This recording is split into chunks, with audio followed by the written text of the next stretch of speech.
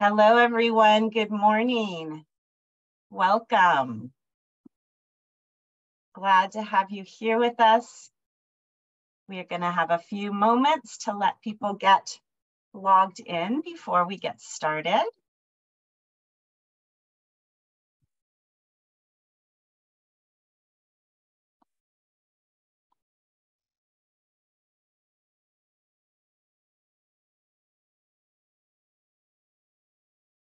Welcome.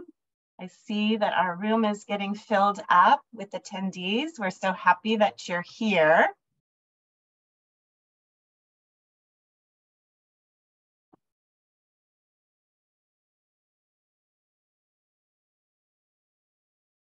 Good morning and welcome.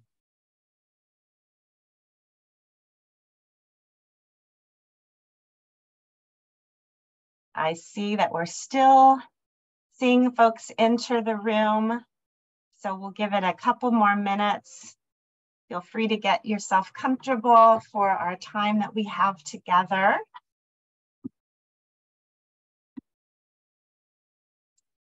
Okay, I think that's we can get started. So I want to just begin by welcoming everyone to our webinar this morning. My name is Amy Blackshaw, and I am the Behavioral Health Project Director at the California School-Based Health Alliance. We're really happy to have you join us for this workshop today, looking at the intersections of youth mental health and vaping. This is the fifth in a 5-part series that we have done both virtually and in person around youth and vaping over the past year. You can find recordings of 3 of those workshops that were done virtually on our website if you're interested in the topics that we've already covered. Today's webinar is meant to complement those webinars, but explore more deeply the ways that vaping is related and interconnected to youth mental health. So we're excited to have this conversation with you. I invite you to drop into the chat who you are, what organization you're from, what role you're in, just so we can get a sense of the room. We can't see you, but we know that you're there and would love to know who's here with us. So we will have time for some Q&A at the end. There is a Q&A button, so feel free to put questions in there. Feel free to put reactions or anything else in the chat, so we can keep an eye on that as we go through it. And with that, we'll get started. If you want to go to the next slide. So we are just want to acknowledge the CDE, the California Department of Education, for their generous support for this webinar. And you can go ahead to the next slide. And just like for some technical reminders, if you're having any audio trouble, you can just use the dial-in numbers that were in your webinar link. This webinar is being recorded, so we will be sharing that with you. And we'll also be sharing out some of our documents, the slide deck and any things that we reference. We will be sure to share with you. So you can go to the next slide. So we are the California School-Based Health Alliance. We are a statewide nonprofit organization, and our mission is to improve the health and academic success of children and youth by advancing school health services. So we do this in a number of ways. We work really closely with schools and districts and health partners and other folks across the state. We convene trainings and webinars. We identify experts in the field that are doing school health work, and we want to share those best practices and expertise. We host an annual conference, and we offer lots of written tools and guides to build capacity to bring more health services into schools. And all of that is available free and accessible on our website. So I encourage you to check out our website to see what's there and what might help you in your journey around being part of the school health world. And next slide. While we do have lots of information and trainings that are free and available through our website, we are a membership organization, so we encourage folks to become members to take advantage of some additional benefits. These are things like conference registration discounts and individualized technical assistance to help your organization or school enhance your school health services. Again, it's not required. Most everything that we offer is free, and we want to share that widely, but you can become a member through the link here. So next slide. We're really pleased today to have Dr. Priya Shankar with us. She is a physician with a passion for gender justice, intersectional feminism, and reproductive and mental health and health equity. She's a graduate of UCSF's Pediatric Leaders for the Underserved residency program and is also the co-founder of the award-winning organization called Adolescent Health Champions, which fights gender bias by training youth globally as gender and health peer educators. She was a former Fulbright Nori Scholar to India and a Fogarty NIH Fellow, where she focused on global adolescent health. And currently, she's an assistant professor of pediatrics at UCSF Benioff Children's Hospital, Oakland. She's also a medical provider at Youth Uprising at Castlemont High School in Oakland, which is a school-based health center, focusing on teen school-based health and primary care. And so she supports young people on a daily basis with mental health related challenges and struggles with addiction. So with that, I want to hand it over to Priya, Dr. Priya Shankar. Thank you so much, Amy, and really excited to be here. To everyone who's here, I hope that this is a really helpful conversation that we have. I hope it's informal as well. This is going to be some of my perspectives and what I've learned from working with youth at the teen center, at the school-based sites, and in primary care, and just seeing such an increase in the rise in vaping, but also a deep connection with mental health. So looking forward to this conversation today. And I would like to start with an acknowledgement just to thank someone has put a lot of time and support into this presentation as well, Pragati Kalive, who is part of the NGO Adolescent Health Champions as well, and who supports in curriculum design and mental health. She's received a bachelor's in psychology and so has a real passion for the intersection of vaping and mental health as well. And I just wanted to say thank you for her support on this presentation today. And I'm hoping really to, shed light on this topic in many, many more ways. So today we're talking about youth vaping and mental health. And this is something that is not widely discussed. I think Amy had brought this to my attention and I loved that you did, because it's something that we're seeing more in our clinical settings. And it's also something that's deeply underexplored and that we really need to be doing more research on as well. But I hope that this will begin a long conversation on the topic. So when it comes to youth mental health and vaping, there's a lot of layers to it. I would say that first, there are triggers, are mental health factors that really result in young people kind of reaching for a vape or starting or initiating vaping. Then there's the consequences of vaping itself. So vaping impacting the brain itself and different parts of the brain, and then resulting in mental health challenges. And then after that, we're seeing that there's an addiction cycle. So we're going to talk about all of those things in this webinar. We're also going to be talking about ways to support young people and how do we actually talk to young people who are struggling with this challenge or might be facing this dual challenge of mental health related issues and addiction or vaping. So I hope it's helpful, and please feel free to add any questions you have, any thoughts that you have, any experiences that you've had with this to the chat. So to start our presentation, I thought we could have a little poll just to have a little bit of interaction during this presentation. So I would ask if we can start our poll.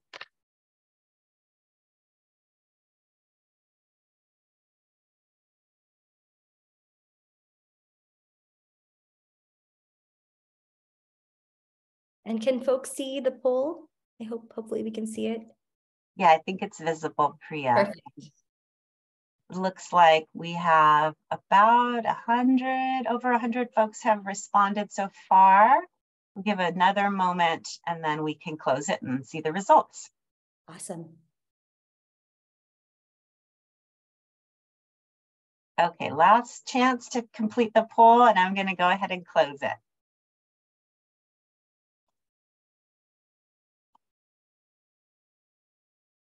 Excellent. So I'm really impressed with this group. We kind of have an audience that knows a lot about this issue. And you're absolutely right that it's 1 out of every 7 to 10 high school students. It's about 1 out of every 30 middle school students. So, and these numbers are from 2022. I think that those numbers change, and I think we still have to really sample and do more research, but we're absolutely right. So great job to our amazing audience here.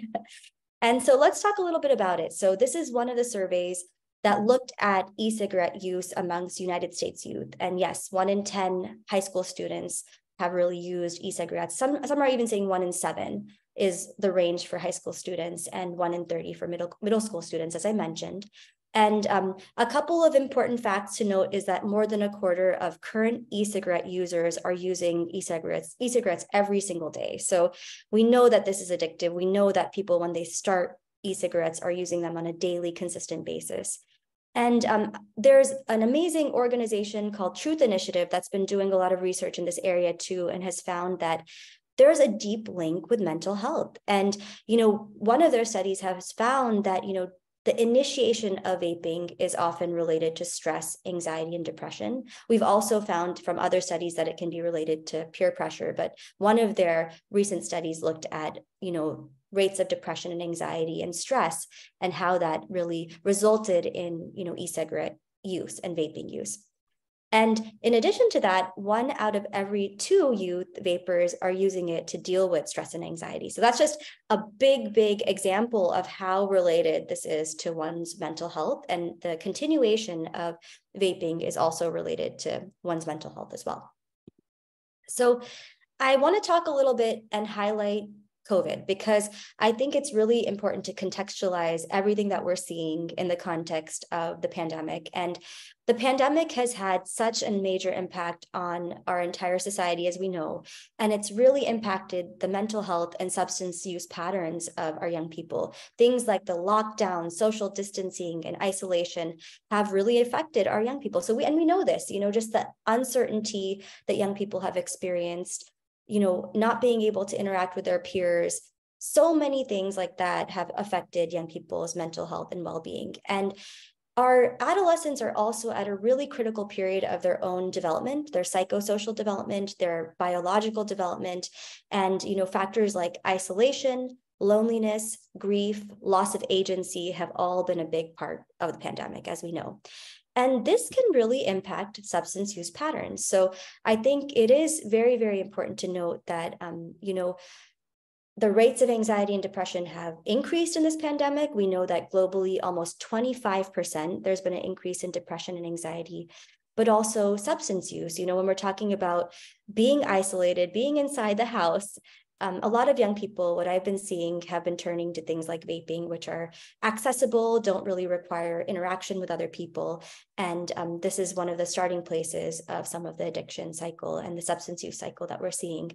I do want to acknowledge that this deeply impacts our marginalized and our vulnerable populations in the United States. Not only the initiation of vaping and the initiation of substance use, the targeted ads that we're seeing in the United States around our vulnerable and our marginalized populations, and even being able to access treatment and de-addiction support is really impacting our populations differently. And this is a racial justice issue as well. And I want to talk about that from an equity and a racial justice standpoint as well.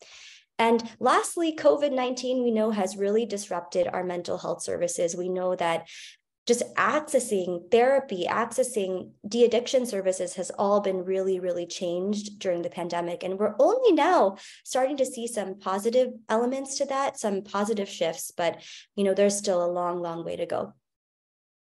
I loved this from the WHO. It's from across 130 countries. And I just want to highlight 2 facts or 2 points from this. And that is that amongst our teens, 72% reported disruptions to mental health services during the pandemic. We also saw disruptions in counseling and psychotherapy, which are very, very important when we're coming to thinking about quitting or cessation of, smoking, or cessation of substance use, or any form of addiction, and also talking about our school service disruption. So young people might have turned previously to safety nets within the school. And for so many years, the last few years with the pandemic, not having those services, not having those support services has deeply impacted them, not only in terms of coping skills for pandemic-related distress, but also when it comes to de-addiction or, really, really dealing with issues of addiction, having the support networks at school. So I'm really glad you're all here because we have a long way to go to kind of come back and bounce back from that and also really augment those supports during this post-pandemic period. So why are our teens more likely to turn to vaping? There's a lot of reasons and it's multifactorial. So I think the first one I will mention is peer pressure. So we all know that our teens will, want to fit in and, may feel pressured by their peers to start vaping. And one of the studies from the CDC has suggested that that is actually the first reason that teens will start to vape. Other studies, I mentioned the Truth Initiative mentioned that it's very, very common amongst those who are experiencing some degree of distress, some degree of anxiety and depression. So there's a lot of different reasons. Now, in addition to that, I do think that to take some of the guilt and to take some of the shame away, I would like to just mention that this is not individual only. We have strategic marketing and advertising messages that have been going out to our young people that really target young people and make it really, really appealing. So it's not a surprise that our young people are turning to vaping for support during really challenging times. In addition to that, things like lack of coping skills, just not being able to develop those coping skills, especially I would say during the pandemic, not having friendships, not having peer support, not having our school social workers, our school teachers to also support and guide our young people in person is one way that the lack of coping skills, the lack of interaction can really contribute to young people turning to vaping. And the last one I want to mention is misinformation. I think on the one hand, there's this marketing component of it, but on the other hand, it's that we are still researching the effects of vaping, and there's often not a lot of knowledge around the risks associated with vaping. I think a lot of the discourse that we see, which you all have probably seen, is around lung injury and effects on the lung, but around mental health and the long-term impacts of vaping, we're still getting to know those things. And there's also misinformation in the sense of a lot of folks thinking that vaping is really not that bad. It's flavored. It's actually like, the flavoring makes it really addictive and it can't be that bad. So I think those kinds of messaging really impact the misinformation about how it can impact a young person in a lot of different ways. So I stress this point around mental health and vaping. I really want to talk about big tobacco advertising because it's related. It's very, very relevant to why young people are turning to vaping. We know that firstly, vapes come in all kind of flavors and really attractive packaging, and that really attracts young people when they're in vulnerable moments. Maybe they're feeling depressed, they're feeling down. It's also that we're seeing there's a lot of marketing around stress relief. So the stress relief aspect, when young people are seeing, oh, you know what, this is going to make me feel better after this whole pandemic or whatever challenges they're experiencing in their life, that's very, very important to note. And other things to note about it is that, unlike cigarettes, which, are thought of as really harsh and dry, vaping is not viewed as that in that way. And all of those things impact a young person's choice to start vaping and continue vaping. And in addition to that, I do want to really mention these ads because when I talk about this being a social justice and a racial justice issue, we know that marketing efforts are 10 times more likely to go into Black and Brown communities and actually share these types of messages. So this is one very, very important fact for us to talk about and to note. And talking about the mental health piece of it, we're seeing ads by Camel, which say that, for more pleasure, have a Camel. So really like targeting the pleasure piece of mental health, that you're going to feel much, much better. How's your disposition today? I mean, those are from the start, from the start of, these advertisements, we're seeing that sort of connection. And similarly with Newport, we're seeing that, after all, if smoking isn't a pleasure, why bother? And even taglines that are all about pleasure.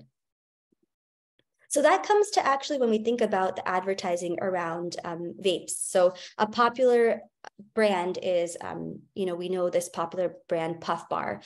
And I really want to stop and think about this particular ad because young people who were going through so much pandemic stress, the language and specific words that are used here, such as, to stay sane, that this is the perfect escape from back-to-back Zoom calls, parental texts, and work from home stress. So, parental texts and that pressure that young people are feeling, staying at home, cooped up at home, there is no, it's not a surprise. There's no surprise that, we're seeing young people turning to this, feeling down, feeling depressed in the pandemic, maybe existing mental health conditions, and then thinking that, hey, maybe this is going to help me. Maybe this is going to help me feel better. And I really want to point this out because the parental text piece, it's hidden amongst so many other parts that look like they're targeted for adults, but it's such an important piece that it's actually about teens, and it's very strategically marketed to teens. So this is something that I think really contextualizes the way that nicotine can impact our mental health and result in somewhat of an addiction cycle. So we've talked a little bit about why young people in a vulnerable state of mental health will reach to, or begin or initiate vaping. But let's talk about what happens next. So once a young person, maybe starts to go ahead and reach for a vape, nicotine is then absorbed. And after that, there are multiple mental health impacts. Firstly, there's this arousal, euphoria, mood modulation, and there is that feeling of pleasure. So just like these ads are saying, young people will start to feel better. They'll start to feel this bit of dopamine and euphoria. But that is short-lived. That is really a short-lived piece of this. And moving on to what happens next is other factors that deeply impact a young person's mental health. So things like tolerance and dependence. So young people really struggling with, stopping or like wanting more. And we'll talk about the physiological reasons for that in a second. Then moving to withdrawal. So seeing behavioral changes like young people feeling anxious or irritable, and that affecting their mood. Even, when it comes to them, what's the focus of their mind? They'll be focusing more on how do I get the next vape rather than other things in their life. And so those are all ways that behavior is changed. And lastly, craving. And so once that craving hits in, going back to the nicotine initiation cycle. So this is an important cycle, and it relates to that loop that does very much connect with mental health as well. So nicotine and drugs specifically have lots of impacts on the brain. And this is specifically important for our teens because their brains are in such a state of development. And, our adult brain is mostly developed, but our teen brain, even until 21 and 22 is still developing. So there are lots and lots of roles that nicotine can play when it comes to a young person's brain. And I want to talk about a few of them. And I think that this is going to seem very sciencey, but I share it because this is exactly how our vaping can deeply impact our mental health on a physiological level and, a biochemical level. So when it comes to the impact, let's start with we can start with the basal ganglia, which is the light blue area of the brain. So first, this is important for motivation and healthy activities. And it is also considered the reward circuit of the brain. So things like nicotine will overactivate the circuit. So it's going to produce that initial feeling of euphoria.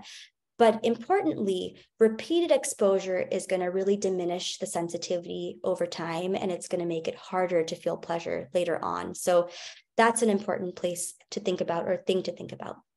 The second is the extended amygdala. And the amygdala is very important and actually plays a role in our feelings of stress, irritability, and anxiety. And we always think about the amygdala when we think about withdrawal. So importantly, this circuit actually becomes more sensitive over time because, it's actually with increased use, it's telling us that I feel anxious, I feel more irritable when I don't have the drug and I need more of it. Importantly, for teens, we know specifically that nicotine and vaping can really affect memory. And this is true even for cannabis vaping as well. This can affect memory and it can affect the stressors and the initiation or increase in stressors in our life and the stressful feelings in our life. And lastly, I would mention the prefrontal cortex. So we've all heard of this, and this is kind of like the central place. This is the dark blue area of the brain. And it's this part that's important for our ability to think and plan, to solve problems and make decisions.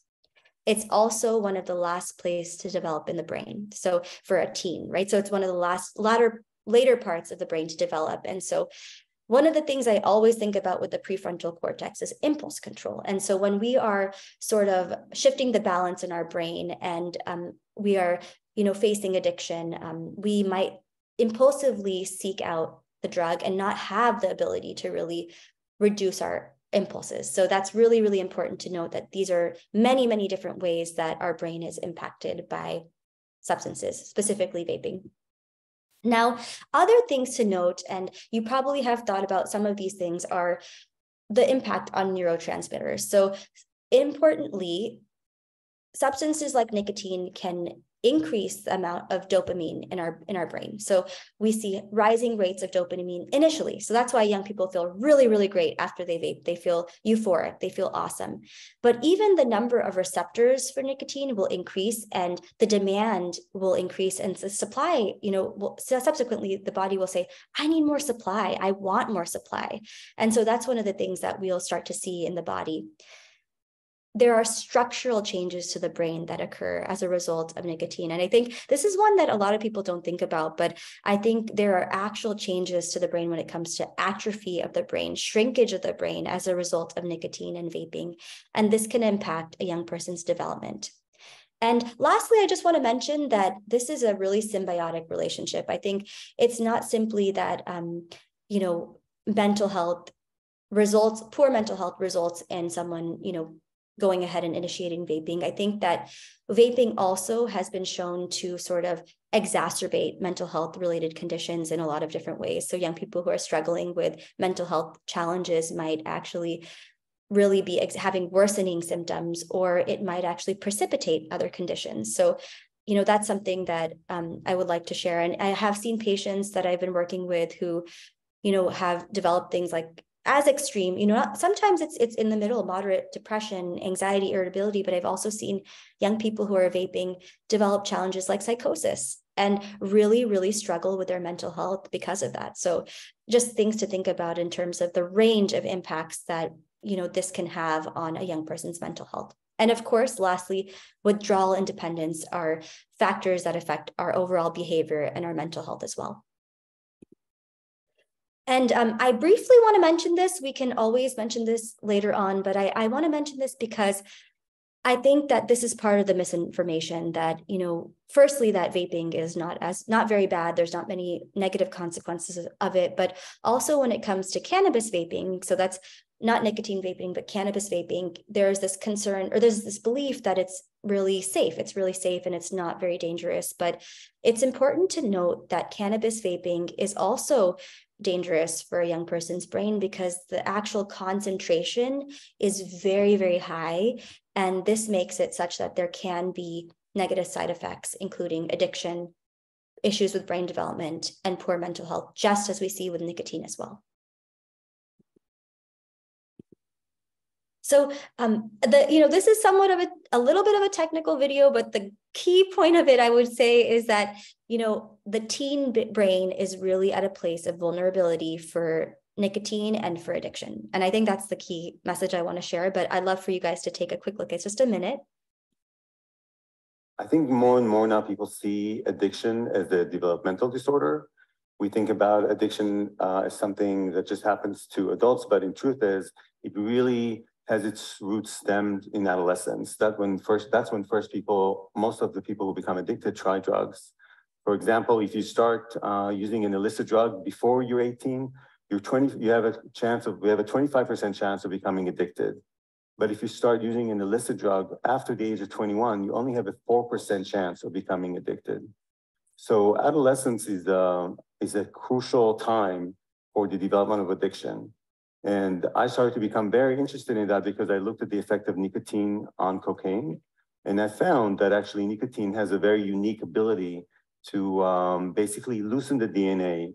And Eric was talking about gene expression. And when that DNA is loosened, what happens is that when cocaine comes along, then there's a much more massive increase of gene expression that's related to addiction. And in my research, I started looking at the effect of nicotine specifically on cocaine. And I found that nicotine has this effect that it increases gene expression that's related to addiction. But what I found actually later in adolescence was something very different. I didn't expect that. I thought that nicotine would do that even more so in adolescent. But I found something very different. Because when I looked at the adolescent brain at baseline, I saw that the DNA was already loosened up in that particular area in the brain, in the nucleus accumbens. So at baseline, the adolescent brain is much more sensitive to the effect of almost any other drug of abuse. And so if you expose the adolescent brain to any of those drugs, you'll get more of that growth that Eric described, because the DNA is more open, basically open to soaking up new experiences. So this is the compact DNA that you see that oftentimes in adults. And what I saw in adolescence was a very different picture. It was something more like that, a much looser DNA. So the gene expression, so the genes that are over there basically can get expressed a lot more in that particular stance when it's more loose. So I hope that's just another way. Not only is it all the I think more and more now people see. Not only is it the neurotransmitters and the the structural changes to the brain and the developmental impacts that I mentioned, but there's actual reasons when we look at the gene expression, when we look at the DNA itself, that our adolescents' brains are truly primed for being susceptible to these various impacts that we just talked about. And so that really, I hope, helps a little bit when it comes to understanding how vaping impacts one's mental health. And I also want to just mention that on a bigger perspective, we have done research on e-cigarette users that really links vaping with worsening mental health symptoms. And that is in the case of anxiety, really heightened anxiety, depression, sleep problems, and even there's a link with those who are impacted by ADHD, but also other mental illnesses, being more likely to sort of initiate, experiment, and self-medicate. And I'll talk a little bit more about this as well. So starting with anxiety and depression, this is, again, as I mentioned, there's this false belief that vaping can be such a huge stress relief and have a major stress relieving impact. And in reality, what we're seeing is that smokers and vapors are experiencing more irritability, more anxiety, more depression, and that's not really relieved through the smoking or the vaping. And, as a result of this, we see that young people might not develop healthy coping strategies. So things like social connection, physical activity, or seeing a mental health professional as well. And I go back to this because, this kind of describes that over 50% of vapors reported experiencing symptoms of depression in the past week compared to 25% of non-vapors. So this is really the connection, a deep, deep, deep connection. And that's a similar kind of parallel with anxiety as well. When it comes to sleep, and we don't really think about sleep as much when it comes to mental health, but when I talk to a young person, I'm often doing something called a HEADS assessment. So that's going through things like what's going on at home, what's going on in school, what are their activities, what is their sleep like, how is their mood, and getting a holistic picture. And when I see major disruptions in sleep like this, I will think about vaping, and I will think about other substance uses, because nicotine can do things like increase one's heart rate, blood pressure, alertness, and it makes it really hard to sleep. So asking that question in our school settings or in our clinical settings is really, really important.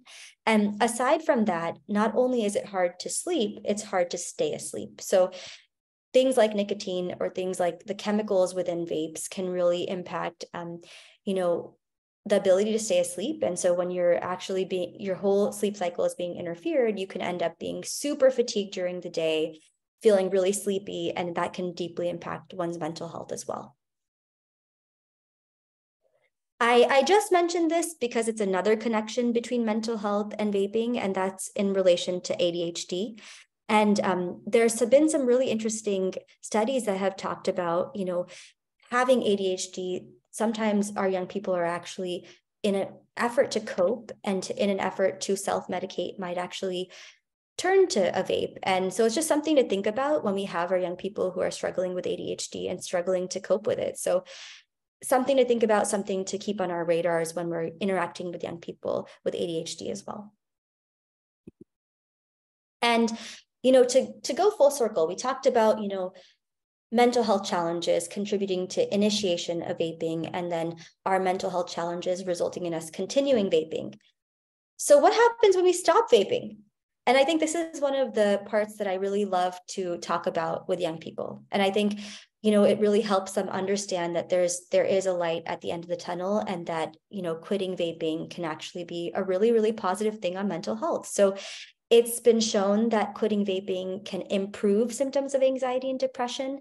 It can improve sleep quality. It can improve one's appetite, and it can actually make people feel more relaxed. Of course, that whole process is a challenging one. And it's one that I see every day, and I see how long this can actually take, and the patience required. But once an individual is on that pathway and on that cycle, I've really seen the benefits in my own clinic, and also the studies indicate the same thing.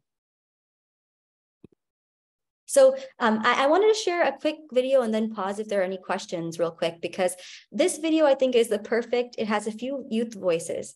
And I also loved that it just kind of shows the full circle of exactly why we're here to talk about the intersection of vaping and mental health. So I'm gonna share this video with you all. It's just a couple minutes.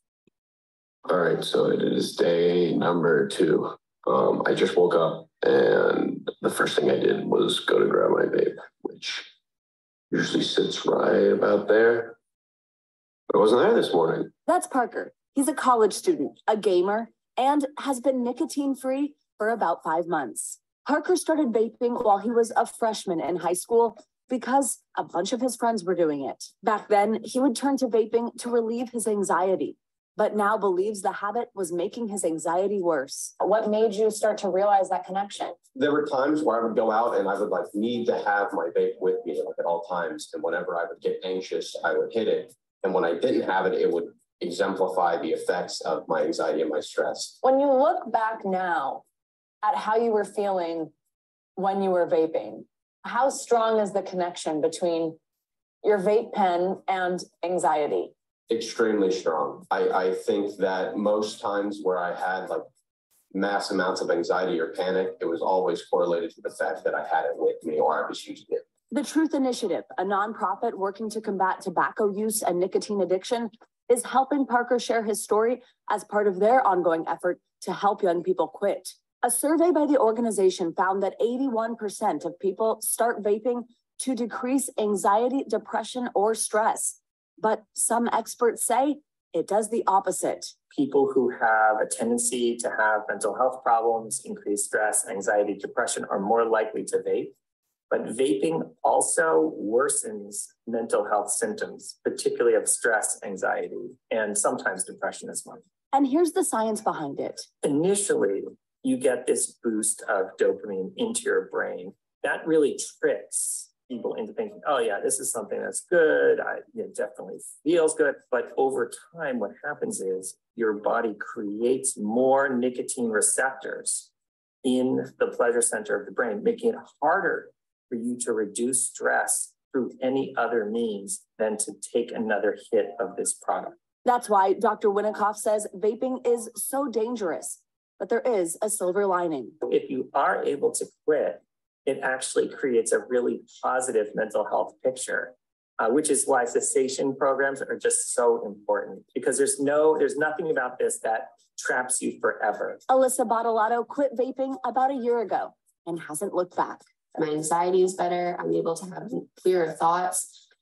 Just overall, I feel more myself and I feel better. What would you say to someone who's there right now, who thinks that vaping is actually helping their mental health? I would look them straight in the face and say, that's what I thought too, but it's not the truth. So if you have that even little bit of yourself that wants to quit, wants to get over it, you're already there. That's all that it takes. And you just have to put some drive behind that. And you'll see the positive outcomes that will come into your life.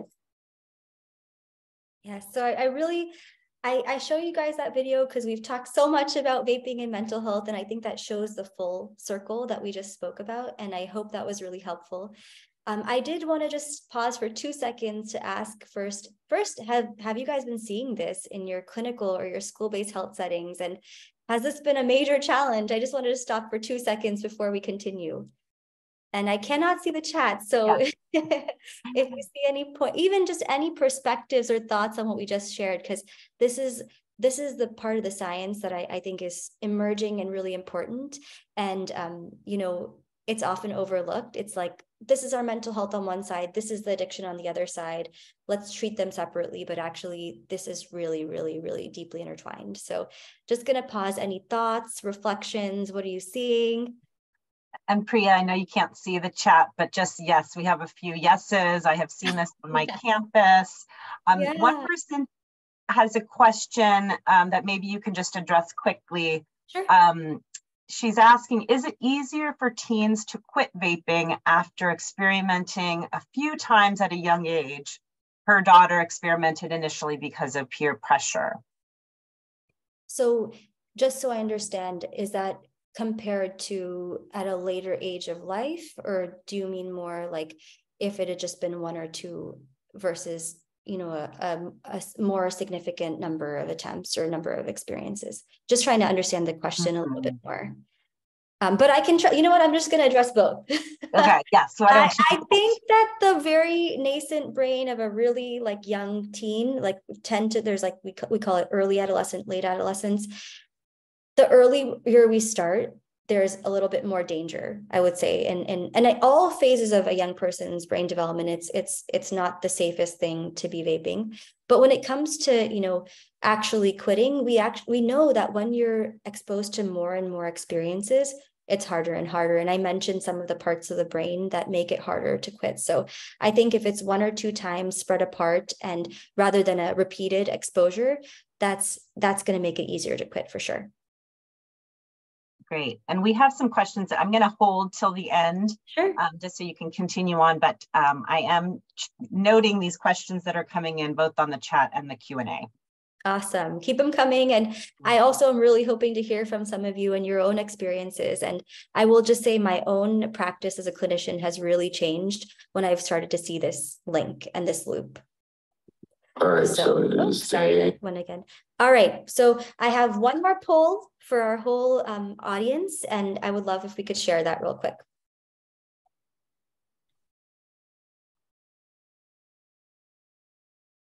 And the poll is now open, and attendees are voting.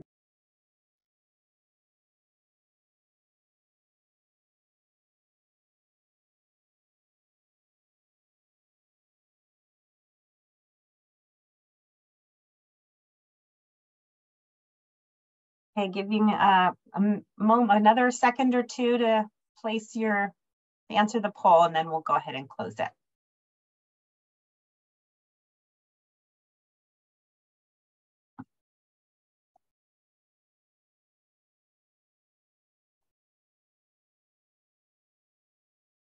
This is really, really helpful, and I love all the different perspectives. So are you guys able to see the responses, or is it, oh, you are, okay. So this is really, really helpful. I think, truthfully, I was actually trying to learn myself about what is the most effective thing. What is there one thing that's better than the other? And I have found that actually none of the studies at this point have said that one approach is better than the other. And I think what is most effective is an individualized approach for young people. It could include a combination of things.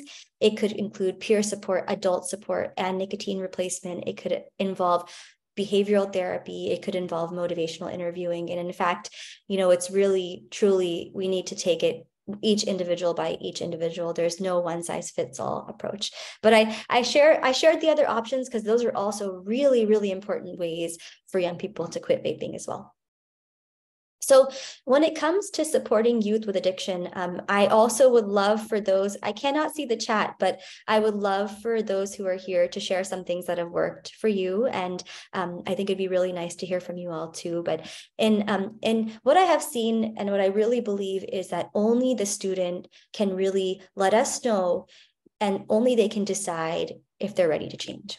And this is a really hard thing, especially for clinicians, to, you know, swallow. It's a very difficult pill to swallow because we want quick results and we want people to, you know, understand the science. And yes, I think one of the most amazing things I've seen is that sometimes the first conversation is met with resistance, but over time with a non-judgmental approach and, just continuing to discuss the impacts, I have seen young people really being open to it. And, I think this can really test clinicians or an educator's patience. But I think the most important thing is to come from a space of understanding and come from a space of only you can decide if you want to change. This is my opinion. This is what I would recommend. What do you think? And I think starting with just being aware. I think, a lot of times as a clinician, it's easy to be very, very blindsided. You could have a kid. I have had young people come in with headaches. That's it, and that's the presenting symptom. Or they might come in with some, mood changes, and we'll immediately turn to like, okay, these headaches, let's treat the headaches. And we might not think about things like vaping. But realizing that drug addiction and even vaping can have a host and myriad of impacts on the body. And that could include the psychological things we talked about. That could include the physical things like headaches, disturbances in sleep, weight changes. I've seen a lot of young people lose a lot of weight in the context of, vaping, and also those who have gained weight. Each body is different, but, physiologically, how someone will react. And of course, the behavioral changes. So I think those of you all here who have teens at home might see things like, not interacting as much, and maybe some secretive behaviors or withdrawal from loved ones, or maybe not as interested in the things that they were doing before. And I think just having that awareness is the first step in all of our journeys. I think everyone here, all of our journeys of, really supporting young people and being there and being allies. And aside from that, I think these are some amazing tips for talking to young people. Actually, Amy had shared this, and they're really, really helpful tips. I have personally used them in my own conversations with teens, but I think, remembering what's age appropriate and meeting a young person where they're at, creating a safe space. I think educating ourselves and reading about addiction, reading about vaping, learning about it is really, really important. Identifying the signs and symptoms, encouraging young people to just be themselves and to share their thoughts without that sort of confrontational attitude or relationality with them as much as is possible. I think this one I stopped for a second because I think just being the adult who says, maybe we need to get some additional support. Maybe we need to get some extra help. That can be really, really beneficial for a young person to hear, like, oh, there's more support. There's more that I could do. There's more steps to be taken. I'm not alone in this. I think that's a really, really important role that we can play.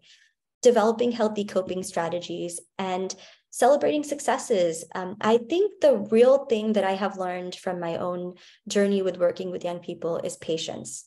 I have had to see young people for over 9 months, and then only am I seeing them really say, you know what, I'm actually ready to talk about this. I'm actually ready to change my mind around this. I'm actually realizing that this is really impacting my mental health and I need to possibly change my behaviors. So patience is huge. And, celebrating small successes that are happening along the way, such that you're not ostracizing them or pushing them away, and you're noticing the changes that are happening.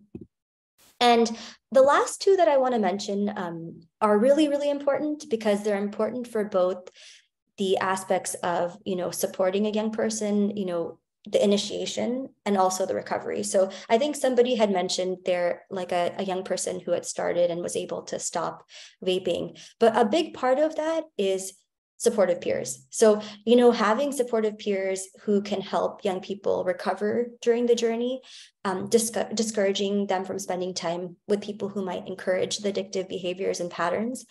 And, those are all going to be important pieces, but not the only piece.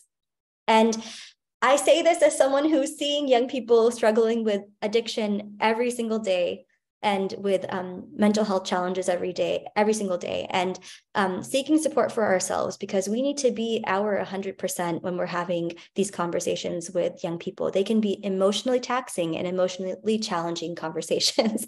And I think you all who are here have experienced this or maybe have seen this, and just taking space for ourselves so that we can have the space to have the patience and grace for our young people. And we can have the grace to realize they are at such a vulnerable period. This is a time of tremendous change in their physical and mental health. And there are a lot of features and factors, whether it's ads, whether it's peers, that are actually promoting this and make it really hard for someone to say no. So having just the, just the grace for them, giving them some grace. And I'd also say being an askable adult. I think this is something that is part of the OUSD Healthy Oakland Teens. And I wanted to just reference and cite them because I really like these points of, listening more than we speak and not laughing at a young person if they come to us with a question. And I stand by this, but being okay to say, I actually don't know the answer to that. I will say that even in thinking about this topic, as a clinician, I always want to keep researching. I always want to keep learning because the studies that are coming out are new and there are constantly new sources that are coming out. So having the humility to say, hey, let's learn together. Let's actually look this up together. And, thinking through your own values around vaping and things like that in mental health so that you can have a really non-judgmental attitude when you're approaching young people. This is, in brief, motivational interviewing. I also practice this clinically, and I share this because there's a really nice handbook and playbook for motivational interviewing. This is something that we can all learn in our day-to-day lives with young people when we're working with young people, but of course in the clinical or the school-based health settings. It's about expressing empathy, and so empathy towards our young people. And that comes from, coming from a place of understanding and respect and compassion. Like, okay, and where are you at? Really understanding, how can I be there to support you? I think that's the question I often ask young people, to understand where are they.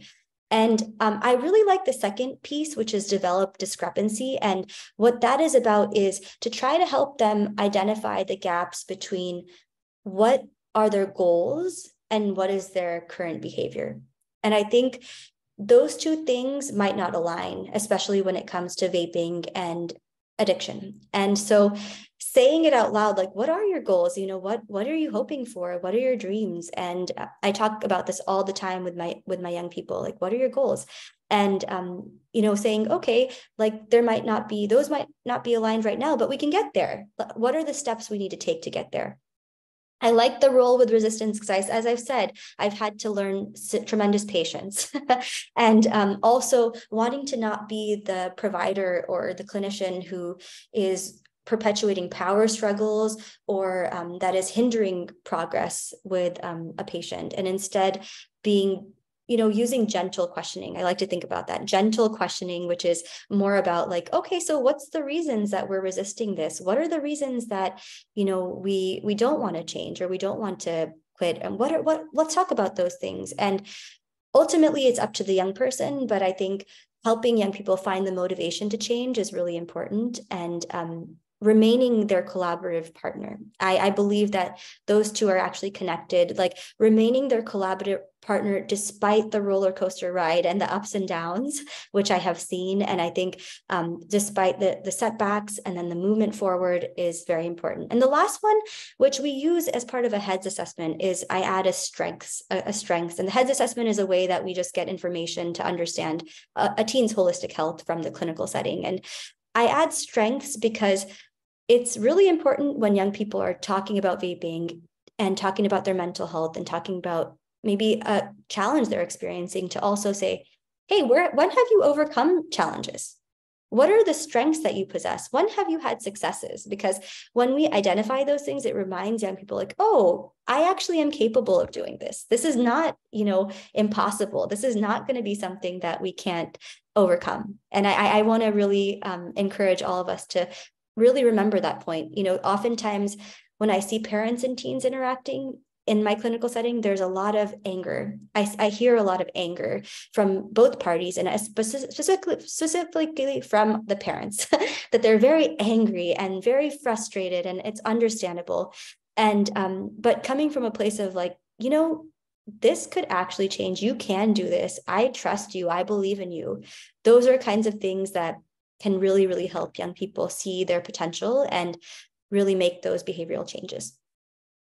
So A last couple of things that I wanted to share, because most of us here are working with parents, is that, talking to parents about rules and expectations. There's different types of parenting. I know you guys know about the authoritarian and then authoritative, but sometimes the authoritarian parenting can result in young people breaking rules and acting out. So having a, clear communication style with the young people, getting to know a teen's friends, figuring out where are they looking online, because we know they're getting information from somewhere. So just getting a sense of, where are you spending your time online, and talking a little bit about internet safety. And then I mentioned this because I've seen a lot of families struggle so much that they just kind of want to kind of give up, and they kind of end up saying, I can't take it anymore. And I can't, this is too much, and that is a very fair reaction sometimes when it's been years, in fact, of struggling with a young person with mental health or with addiction. And, but I just want to encourage every parent who is here today and everyone who's working with parents or with teens that teens are at such a place of transition and change. Their brains are not fully developed and they're growing. They're amazing. They're absolutely amazing. And they're very resilient, but they can change and they have the ability to change. And just telling a teen that I am here for you. You can contact me any time of the day, any time of the night. I'm here to help. And, here's my number. You can call me anytime. I think it goes a long way, rather than just saying, I can't take it anymore, you're out. And I've seen those relationships in play in the clinical setting. And, giving the grace to our young people, giving that patience to our young people is really, really, really important. And I'll end here, which is just the treatments for addiction. I think we talked about it really depends on the individual young person's needs. So meeting them where they're at. I have met with young people who are like, I am absolutely not interested in quitting. This is my choice. And that might be a reality, and that might be something that they say. And but there are also other methods for treatment that I want to mention, and that includes detoxification. That includes behavioral therapies. What's really interesting is that, things like cognitive behavioral therapy have been very useful in supporting young people who are struggling with the cravings, addiction, or might feel pressure, even setting boundaries and figuring out boundaries with peers. Behavioral therapy can help with that. Medication, we have gum and patches and many other forms of medication when it comes to addiction. Support groups. And then if it's a little bit more serious, things like residential treatment and continuing on to outpatient treatment. But one thing I mention sometimes is that if I have a young person who's really resistant, and I see it all the time, who's really, really resistant to any form of support, is I try to think about, okay, well, what are the goals that you have for your day? What are some of the goals you have for your life? And what are the things that you would want to do in addition to vaping, because it can become a really big part of someone's life. Just some of the young people I meet, it could take up about 10 hours or 6 hours or 5 hours. You can figure out how many hours someone is spending either vaping or, vaping or thinking about vaping or craving, those can all take up someone's day, a big, big portion of a person's day. So asking what would be other things that you would want to do. And that could include what hobbies do you want to be part of? What exercise would you want to do? What kind of food and nutrition do you want to be eating for nourishing yourself, outside of vaping? What are your goals outside of vaping? Just kind of changing that dialogue and conversation. And how do you want to maintain your stress and your mental health outside of the vape? I know the vape is helping, but what are the other things that we could be doing outside of that? And one of the things that at Benioff, Oakland, that we had started, one of the clinicians had started, had been something related to it's really around nature, and it's called Shine, and was all the parks in the Oakland area or just in the community for young people to spend time outside of their homes, walking around and being in nature. And if that's something young people like, really recommending other exercises or activities. And I mentioned this briefly, but these are just some various strategies for interventions for vaping cessation, which it actually, even the name of the slide describes how therapy and mental health is related to vaping, because even when it comes to like really stopping vaping, we're using a lot of tools from mental health supports and from our therapists who might help with motivational interviewing or cognitive behavioral therapy or harm reduction therapy, various forms of therapy that might be useful for a young person and their needs. We are very much at the very end. So if you want to just make a final comments, we'll try to stay and answer a couple of questions, but I just want to thank folks. So I'm going to let Priya finish up. Yes, and so I think this is it for now. I just wanted to share some resources. These are the youth resources on the left side and the adult ally resources on the right. And I would just say that there are luckily text messaging programs and various programs like the Truth Initiative that are really helpful. On the adult ally side, I would say there's a really nice Stanford tobacco prevention toolkit that I really like. There are a bunch of parent skits. And also the Tobacco Use Prevention Education Program has a resource for adults and parents and guardians, which I would strongly recommend, with tons of great resources and information on how do we talk to our teens? What do we do? How do we deal with this extremely, extremely challenging issue that young people are facing? Mm-hmm. So I will stop there. I will leave it to questions. And I wanted to thank everyone for your patience and for joining us today. Yeah, and I'll just say thank you so much, Dr. Shankar, for bringing your expertise and enthusiasm here. I want to just remind folks that we will be sending out all of these resources, the slide deck, the recording, so you will have all that. And please, if you're logging off, take a moment to give us some feedback on that evaluation that's going to pop up for you. But if you don't mind, a couple of questions before, as people are logging off. One of the ones that I appreciated from the Q&A is just what would you say is one of the best ways to visually explain to young people how the brain works when they vape or smoke? You know, sometimes those visual demonstrations are so helpful with young people. I love that question. You know, to be honest, so firstly, the video I showed you all today is something I've actually shared with young people, and they've really liked that video because it's involving a couple young people. And so that video, where it was from NBC News, it's a clip that I have shared with 2 young people, and both have said, oh, I didn't even realize that that's happening. So that's one aspect of it. The other aspect is, you know, when I'm in the clinic with young people, I'm always bringing out like pictures and charts, and I will just show a picture of the brain and say, look, like this is how it, you know, they're so strategic, and I'll actually show them, you know, like this is how it impacts different parts of the brain. And if you're not in the science field, it's still, there's very, very obvious places and obvious ways, including the neurotransmitters that are impacted because of nicotine and because of vaping. And so those are 2 of the strategies that I've taken, at least, that I've taken with young people. Other thing that I do a lot, and this is not just when it comes to vaping, it's also for things like eating disorders, because I find that that's not just individual. There are so many complex factors that contribute to it, including our messaging and the messages that young people are hearing every day. So I will also talk about, like, you know, listen, this is hard. You're in a society that is really telling you something. Like every single day you're walking around and you're seeing these signs in every single, like all of the different cafes or the different spots that you're at. And so you're seeing these signs that are promoting this. And I just want to tell you that I want to show you what some of these signs are actually saying, and just remind you that it's not your fault if you felt like kind of pressured, because the society is kind of doing that to all of us, especially our young people. And so I mention that because there's a lot of shame and there's a lot of guilt that young people feel as well.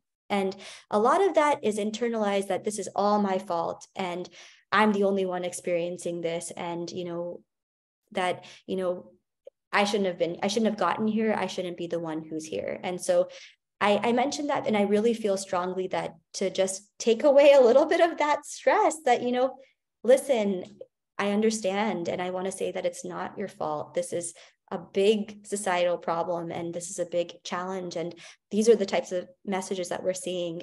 But that being said, you know, we can sort of resist that. We can sort of, you know, push those aside and, you know, figure out what's right for us. You know, what are our goals? What do we really want deep inside, outside of the vaping? Great, thanks. And I know we're over time, but I'm just going to get one more question in. And I apologize to others who asked questions but that we didn't get to. We really appreciate all the great questions and inquiry around this topic. But the final question I will ask is, someone was raising the question about what recommendation do you have for youth who are just not interested in the long-term consequences of vaping? How do you get them motivated? And I think this gets back to the motivational interviewing, but if you want to say a little bit more about that. Yes. I really want to just stress what you just said, Amy, because, you know, one thing to note about young people is that they will focus more on the short-term consequences of things rather than the long-term consequences of things. So, you know, I think sharing first that this also has short-term impacts, like it can make you feel more anxious. You might not be able to sleep very well. You're not going to be able to have a good appetite, but also just interacting with others, you might not feel like yourself. That's like the short-term aspect. They're not going to be thinking about the lung impacts. That's just not going to be on their purview. A lot of times, if you might have seen from tobacco prevention strategies, they also focus on things like breath. Like things like your breath might smell bad or your teeth might look a little different, that it will change the color of your teeth. So just something else to think about. That's the psychology and the psyche of a young person is very like right now, that this is going to impact my behavior right now, and it's going to make me actually feel worse right now. So it might make me feel for 1 second better, but then actually you're going to start to feel worse. So just know that when it comes to vaping, and you might have a horrible sleep tonight, you know, that those are things that are part of their psyche. But I think moving beyond that, I would really say, I really want to stress what Amy said, the motivational interviewing and educating ourselves about that, because when I have sat down with young people with a chart of the goals, what are their life goals, what are their future goals, and is the vaping in any way impacting that, it's amazing to see what they'll share. And I found a lot of them sharing, you know, yeah, this does impact my life. This is impacting my life in negative ways. I don't think I'm ready to quit, but I know I'm aware. But that thought will just be sitting there for a little while. And I had mentioned a patient who I'd been working for 9 months with. And finally, in the 9th month, I felt like there was a breakthrough where, you know, they mentioned to me, you know what, actually, I think I need to do something about this. And so that patience and planting that seed of the discrepancy, I think that second point of the discrepancy between behaviors and, you know, thought patterns, goals, and, you know, the behaviors that they're entertaining are really, really important to mention to them. And yeah, so I would say really the motivational interviewing, and then asking who is there for their support, who do they turn to for help. I think sharing that with young people, you know, who do you turn to for help? Who are your role models? And those kinds of questions help them realize, like, you know, maybe this is not all I want in my life. Maybe this is not, I don't want this to be 60% of my day. Maybe I want this to be 10% of my day. And slowly navigating towards where they want to be is part of that patience. So those are some of the strategies I would recommend. And, you know, again, I hope that the biggest learning is please be patient with our young people. They need all the support and patience at this time. Thank you so much, Dr. Shankar. I'm going to end our webinar now. Thank you all for your engagement, and keep an eye out for our follow-up email with the resources. So have a great rest of your day.